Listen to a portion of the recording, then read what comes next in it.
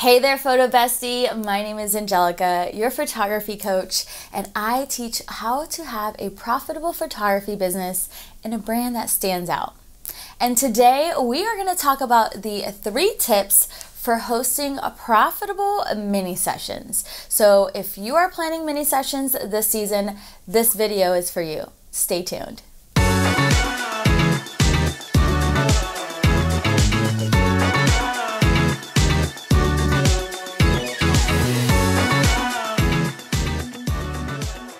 So before we dive in on how to make more moolah from your mini sessions, let's explain what a mini session is. So a mini session is typically a condensed version of your full photography experience. Mini sessions are typically like 15 to 20 minutes and usually on a specific date and time. So this is something that you control, and you kind of want to poll your audience to see what works best as far as dates and times are concerned. You want to pick something that you want to do as a creative and that also aligns with your potential clients that would book. I have a free gift for you. If you are struggling to sell out of your mini sessions, I've created a guide with 3 tips and actionable steps that you can make to have sold out mini sessions. You can find that free guide in the description below. So when you're thinking about mini sessions, people tend to think, whoa, they're super stressful, they're overwhelming.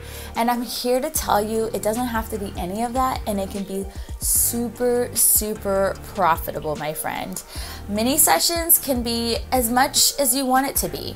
It really wants to be like, you want to make sure you set a goal for yourself. So if you want to make $5,000 from your mini sessions or $10,000, both of those goals are super attainable. And I'm here to tell you, as someone that hosts mini sessions, I make over 5 figures in mini sessions every single time. And there is no surprise at how I did it. I spent the last 5 to 6 years figuring out and developing a formula and format and strategy on how to launch mini sessions. If you're looking for a A to C roadmap on how to launch and profit and scale your mini sessions, this course is for you. It is self-paced, and I'll leave that information in the description below. So let's talk about it. I can give you tips all day long on all the things that mini sessions encompass, but I want to give you the 3 most impactful tips on how to host profitable mini sessions. So my tip number 1 is to limit your spots. You don't want this to be a free-for-all and have people just signing up whenever they want, however they want. You want to make sure you limit that. You want to limit the spaces. I encourage my photographers to host anywhere between 10 to 15 clients in one day. And make sure you have a buffer in there in between, because if one late client comes, that will throw off your entire day. So 10 to 15 clients is ideal per day for sessions. And the goal with having limited spots for your mini sessions is that you want your clients to be on their edge of their seats like, I cannot wait, I cannot wait, I cannot wait till they launch their mini sessions. That's how you want them to feel. And I always encourage my photographers to give their past clients first dibs. They already invested in you once, and if they enjoy their experience with you, they are really gonna just be the number 1 person to sign up for your mini sessions.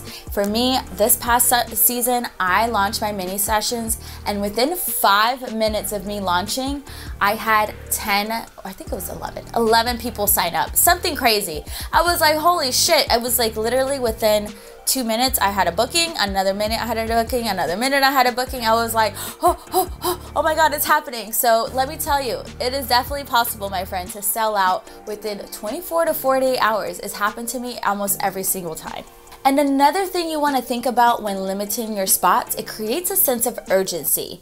So that is super important when you're selling something so unique like a mini session. Tip number 2, and this one is something that I see so common in the photography industry, is pricing your mini sessions to make sense to profit. So your mini session price should be just a little bit less than your regular session fee. It shouldn't be more than 50% off your regular session, because just because it's a mini session doesn't mean it's less work. Yes, my friend, you still have to edit, you still have to set up, you still have to plan, you still have to coordinate, you still have to get the schedules, signups, the copy for the landing page, all the things still have to happen for a successful mini session to happen. So just because it's a shorter session doesn't mean it should be lesser value.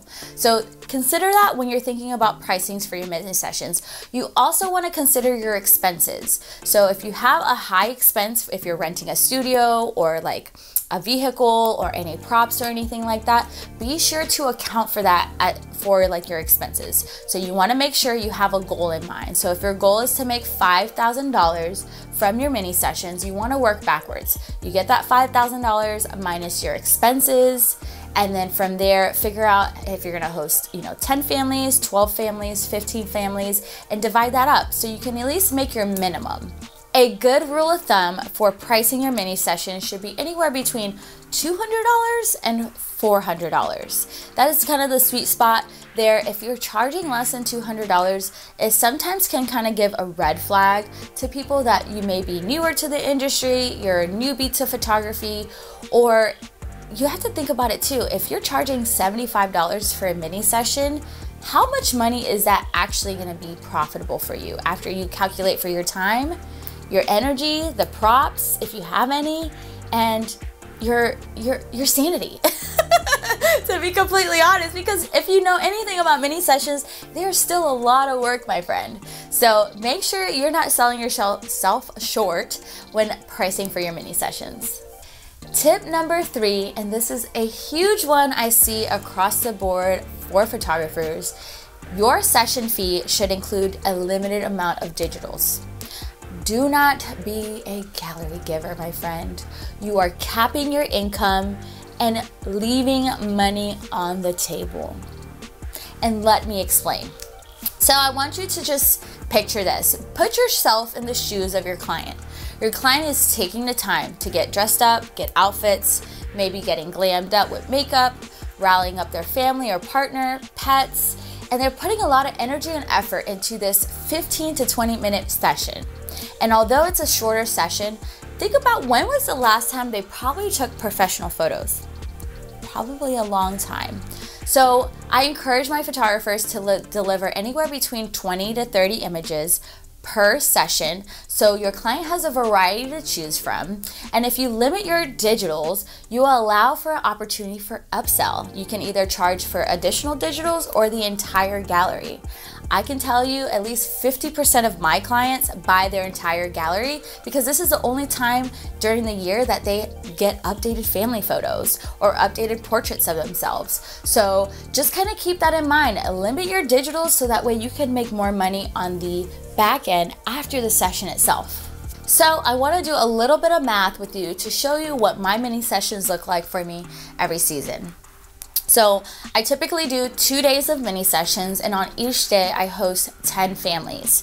So that is 20 families at $350 per family. So that's $7,000. And then about 50% or more of my families buy their entire gallery, and my entire gallery price is $495.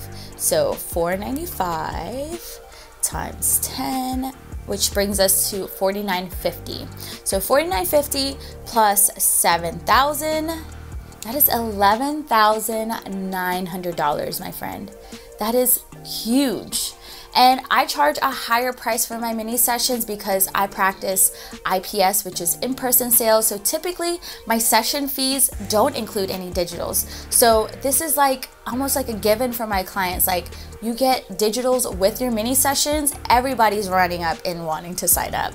So think about how you run your business and make it make sense for how you run your regular sessions compared to mini sessions. I want to encourage you to sit down before you launch your next round of mini sessions and crunch those numbers. You want to calculate how much your expenses are going to be, and after you do that, you want to see how much are you going to price your minis for, how many digitals are you going to give for each session, and how many spots are you going to offer to make sure you meet that goal. So make sure you crunch those numbers the next time you're thinking about hosting a mini session before you launch it. The money is out there, my friend, ready for you to grab. So if you are looking for more videos like this, I am here giving tips every single week, and stay tuned for next week's video. Be sure to like, subscribe, and give this video a thumbs up if you enjoyed it.